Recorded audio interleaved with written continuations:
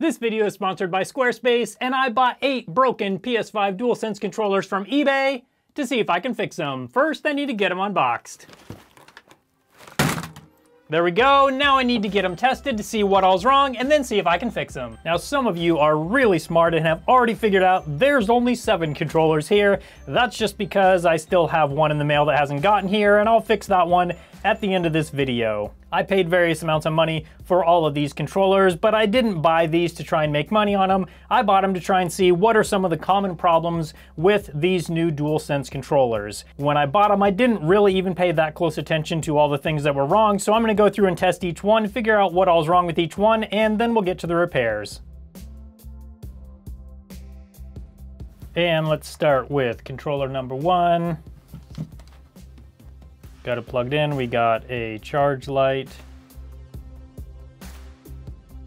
All right, and for controller number 1, the left analog stick is pinned way over to the left side. You can see the up and down movement works, but the left and right movement does not work. So that left analog stick definitely needs some attention. Okay, and for number 2, I see no problems with this one. So any of these that I find no problems with, I'm gonna get a PS5 hooked up so I can test them on the console itself and make sure they work. So far, all the buttons on number 2 work just fine, including the analog stick, so no problem so far on number 2. And number 3, we have an obvious problem right here, missing the thumbstick cap. Let's see if there's anything else going on. We don't get any sort of battery indicator. Also, this one has been taken apart before, and we're missing the R2 and R1. So just no power on number 3 and definitely missing some parts. This should be an interesting one. And number 4. Number 4 shows the charge light.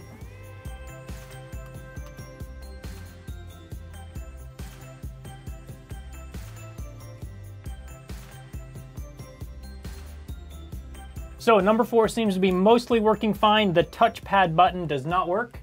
That's the only problem I've seen with number 4 so far. Now it's time to check number 5. You got the charge indicator here.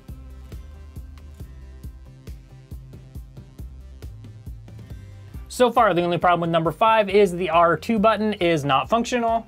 As I press it right here, you can see there is nothing there. When I press L2, you can see it light up, but no R2. And number 6 shows the orange charge light. So for number 6, these buttons don't register and these buttons don't register. Also for number 6, I want to say a quick thank you to Tyler who sent this in. He offered to just send it in case I wanted to use it for a video, so thank you so much to Tyler. Also, Tyler has an amazing Instagram where he paints miniatures, and I think you're gonna like it. I'll put the link down in the description so you can check out his Instagram. Let's move on to number 7. We have a charge light for number 7.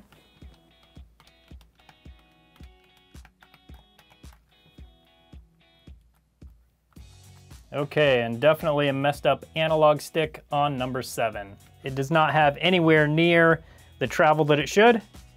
So that seems to be the only problem so far with number 7. Now I have a good idea of what's going on with all 7 of these controllers. I do have one more in the mail that has not gotten here yet, but I'll make sure and get it done before the end of the video. Now it's time to take these apart and see if we can fix them. But before we do that, I want to tell you about today's sponsor, Squarespace. If you need a website for any reason, Squarespace is a great option. From personal websites and online stores to marketing and analytics, Squarespace gives you everything you need all in one platform. And best of all, it's easy to learn and you can get your website up and running fast. If you have a YouTube or an Instagram presence, you might want to think about a personal website for people to learn more about you. Or maybe you have a side hustle and you're starting to gain momentum and make a little bit of money, you might want to start an online store. No matter what reason you might need a website, Squarespace has your back. One of the things I love about Squarespace is they work with a lot of integration. So if you want to connect your email, or if you want to connect your accounting software, or if you want to connect a shipping service, you can do all of that through Squarespace. So when you're ready to take the next step and start a website, go to squarespace.com for a free trial. And when you're ready to purchase a website or domain, go to squarespace.com/TronicsFix for 10% off your first purchase. Now let's get these DualSense controllers taken apart. So let's start by taking a look at controller number 1. This one has an analog stick that is pinned to the left.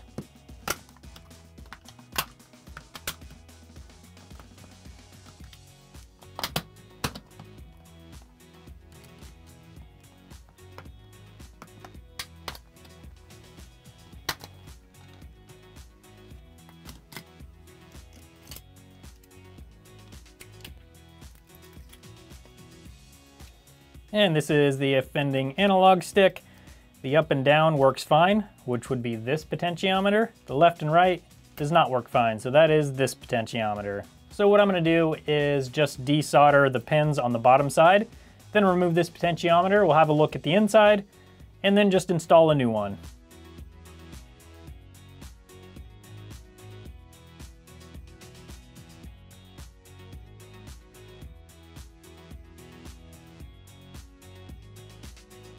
So here is the old one. We'll just take a quick look at it. Okay, and in this one you can see exactly the problem here. We have like this kind of like white corrosion going on over here. And this little pin right here that's supposed to kind of connect and slide right there is also burned. So this just kind of like corroded away at this trace, and that's what's causing the problem on this one. So now I'm gonna get a new one, install that back into this PS5 controller, and then we'll test it and see if that fixed it. So this potentiometer just came off of a brand new analog stick. You can just replace the entire analog stick, but there's 2 potentiometers on each of those sticks. So if there's only one potentiometer that's faulty that you need to replace, then you can make one part work for 2 repairs. So that's why I didn't just replace the whole thing. Okay, and there we go. That is snapped on there correctly. Now I just need to solder up these 3 pins and then we can test it.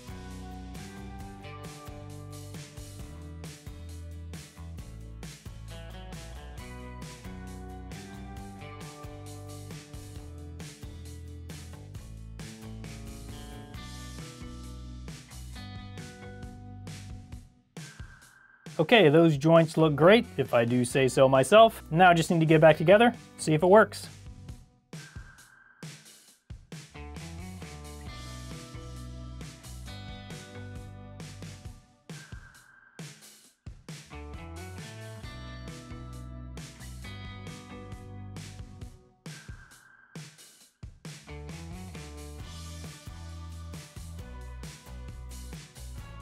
And here we go. Okay, still got charging, that's good. And there we go. You can see that the left analog stick is working perfectly. So number 1 is fixed. Let's move on to number 2. And if you remember, number 2 didn't show any problems in my testing, so I'm gonna save that till the end where I'll hook it up to a PS5. So that brings us to number 3. Obviously we're missing an analog stick right here. And we're missing the R2 and R1 buttons. Along with those missing parts, number 3 won't even power on, so that's gonna be the first thing I take a look at. So this one has this piece broken off as well, so it will need this new bottom shell. And the battery has 3.1 volts. This is a 4.2 volt battery. So the battery definitely isn't fully dead, it's just not charging or turning the controller on. So next I need to take a look at the motherboard. Before I take a look at the motherboard on this, let's see what a normal working controller charges at. So here we have almost 5 volts, 1.69 amps. Now let's take a look at this controller that's not charging or powering on. 5 volts, 0.07 amps, so that's definitely not charging. I'm gonna try plugging a different battery in just to rule out this battery.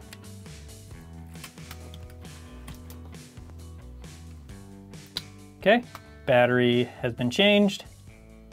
We still get approximately the same reading. It even says right on the battery, charge current is 1.4 amps. All right, so that tells me it's likely a problem on the motherboard itself. So the first thing I'm doing is just looking to see if there's anything strange about the motherboard, if I see any obvious problems. This LED seems like it's a little bit loose on the motherboard. It kind of was like pushed up, so that definitely could be a problem. But it still should charge whether or not that LED is working. I don't see any problems with the port itself. Looks like all of these pins from the port go right over here. So let's flip this over and see what it looks like they might connect to. So it's kind of hard to tell. I'm guessing this is the chip that controls the charging on this thing. So I've been kind of looking at the board on number 2 and trying to figure out what's going on, and I happened to just plug it in to check it again, and I noticed that it actually does power on and is detected now. So I'm actually gonna connect it all back up and just make sure all the ribbon cables are fully seated and that there's no problems there, and then we'll try and power it on again and see if it just happened to be a random loose cable or something. Okay, that's enough to test it. Let's plug it in and see what happens. Okay, and it is showing up on the screen. We have no charge light though. All right, after messing around with this, I put a different battery in it, and it seems like maybe that's the main issue. Let's plug it in and see if we get an orange light. And no orange light, and no blue light. Oh, there we go. Now we got the blinking blue. Okay, now the solid blue. So it seems like after I do any sort of reset, then those LEDs stop working. It still shows up on my screen, so I know the controller itself is working. So I was thinking this was just a battery issue, but I think it must not be a battery issue. Let's check analog sticks.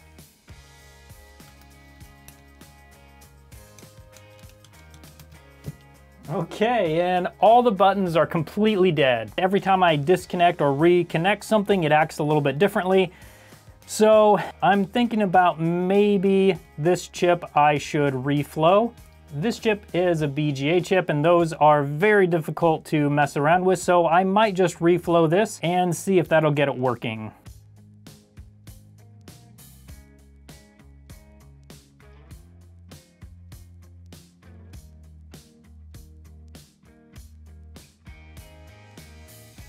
If you look carefully during the last clip, you saw me just come in and nudge the side just a little bit. And since the chip did move when I nudged it, that tells me all the little solder balls underneath are fully liquid. Now that it's cooled down, I'm gonna get it back installed and see if there's any changes. Once again, it's back together enough to test it. So we have a blue light. Now I'm gonna plug it in and see if the buttons work. Here I have it plugged in, and oh, hey, look at this. It looks like the buttons do work. Okay. So this right analog stick, we might need to do a little work to that. It looks like it's very touchy. At a minimum, I think that needs to be cleaned up, but I think we actually have this controller starting to work. We even have a yellow light on the controller telling me that it is charging. So apparently reflowing that main chip on the board did the trick. Now we just got to get all these little things fixed. Now, since it's only showing minor problems, I'm actually going to try some BW100 and spray it down in there inside the analog sticks and then work it all around and see if that'll happen to fix our problem.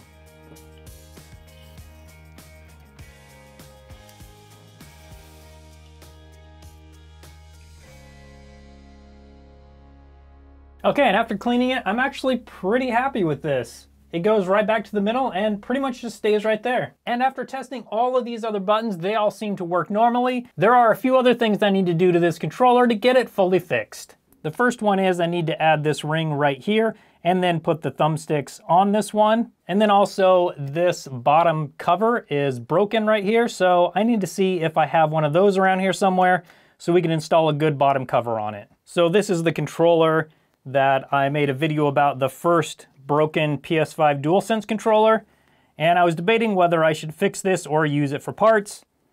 And judging by what I'm doing right now, I think you can guess which I chose. Okay, there we go.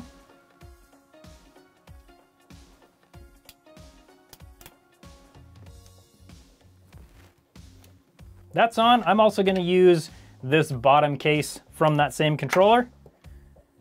So now I just need to finish putting it all back together, and then we should be done. One other thing I need to replace before we get the rest of this back together is this R2 button. So these just slide right on. There's a slot right there that they slide into.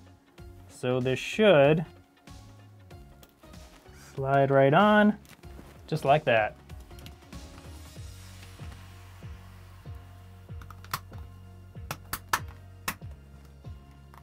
Okay, all back together. Let's test it one more time and make sure it all works.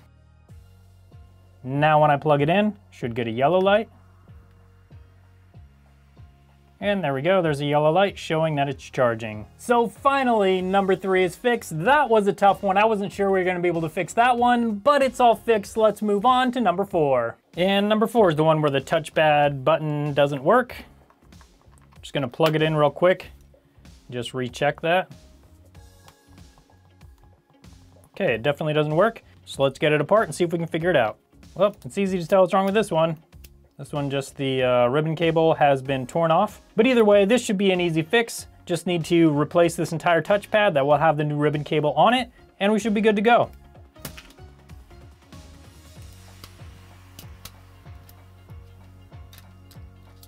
So here we have one with the good ribbon cable and the one with the bad ribbon cable. Now I can just take this and put it right into that shell and it'll work fine. I'm actually gonna take this apart though, so we can swap just the parts we need into this one. This ribbon cable is just soldered directly down onto the board, which is something we could technically swap, but that's gonna be something that's gonna take so much time, it's just not gonna be worth it for me.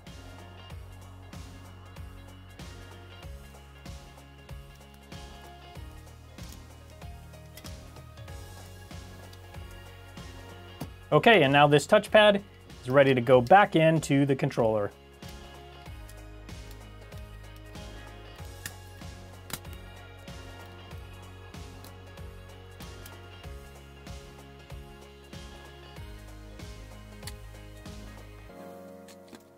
Okay, let's see if we get a yellow light when we plug it in. Yellow light. But now we need to see if the touchpad registers when we press it. The touchpad is B17 over here. It should go to 1 when we press. And there we go. It does. All right, there we go. There's another one working. Let's move on to number 5. Okay, so number 5, the R2 button is not registering. So I'm just gonna get this taken apart and let's take a look at it. So I've slid the R2 button off of this whole assembly right here. I'm really glad that I have one of these because this shows one of the problems that's been really common with these DualSense controllers. You can see this spring right here is broken right down there, and that's causing it so there's just absolutely no tension on the R2 button. So I'm gonna take this spring off, replace it with another one, and then put this one back together.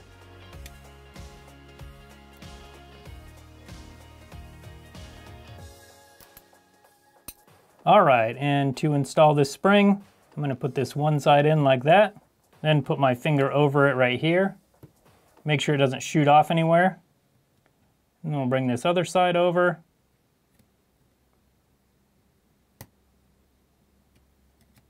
And there we go.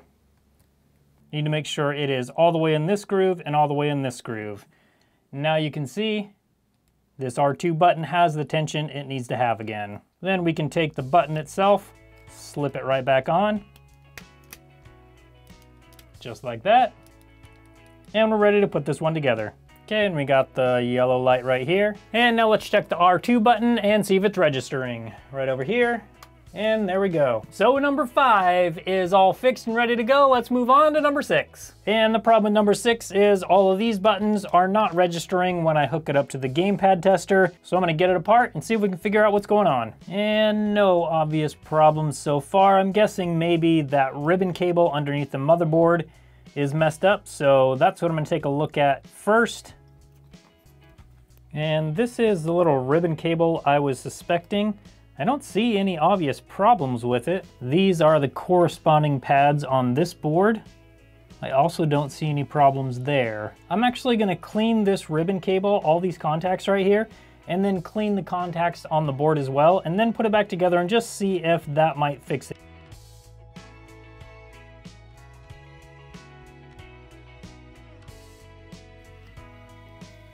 Ah, no. Oh. Okay, we do have 2 of the buttons working, but no other buttons work. I think maybe at this point it might be a good idea to just try a new film under there and just see if that will get these other buttons working. So I have this apart down to the frame, and this is the problem film, at least what I think might be the problem film.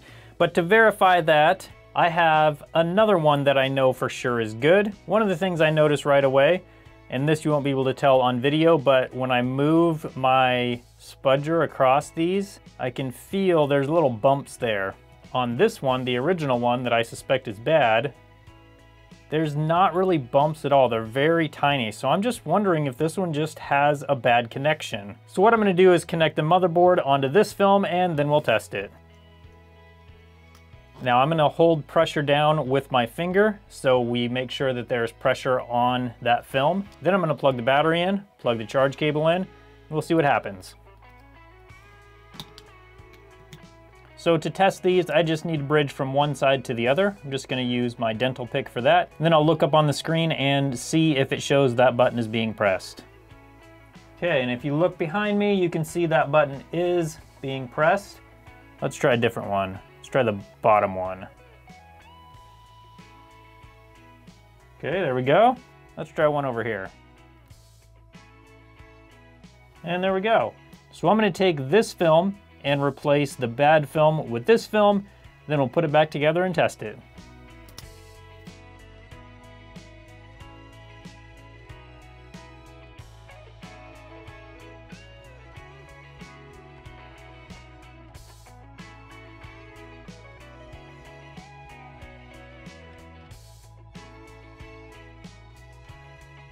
And with that film replaced, now I'm gonna put the motherboard in and we'll test it again. Okay, now we have it together enough to test the actual buttons. Let's see what happens. Okay, here we go. Good, good, good, good. And there we go. Number 6 is now fixed. It's time to move on to number 7. So number 7 has a problem with this right analog stick, so I need to get it taken apart so we can see what's going on there. Now, once I have this out, the analog stick mostly actually feels fine. I'm gonna plug it in and test it like this and see if it works. And look at this. It looks like the analog stick is actually working fine. Let's move it around a little bit. Okay, it looks great. I'm gonna put this thing back together and then I'll test it again, and then we'll move on to number 8. As I was putting this thing back together, I noticed another problem. The motherboard right down here is kind of bent and even broken a little bit. I don't think that'll affect anything. I don't think there's any circuits going through that part, but the pin down here, the locating pin, is also bent. So that would have affected this analog stick as well. So I need to get this back out and let's see if we can rebend that pin. There we go, right there. So either somebody threw this thing, I mean, let's face it, most likely somebody threw this thing, or they tried to take it apart and couldn't. Either way, let's rebend this bad boy. That looks pretty straight, let's try that. Okay, that looks pretty good. Now I'm gonna finish reinstalling everything and we'll test it. So I have this all back together, but it is so dirty on the bottom. This controller is just disgusting on the bottom and it's kind of bugging me just handling it. So I'm gonna go ahead and clean these grips off.